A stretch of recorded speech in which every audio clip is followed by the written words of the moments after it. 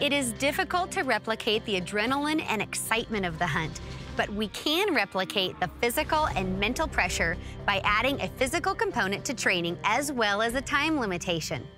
This drill will demonstrate to the shooter fundamental errors that are made with external stressors.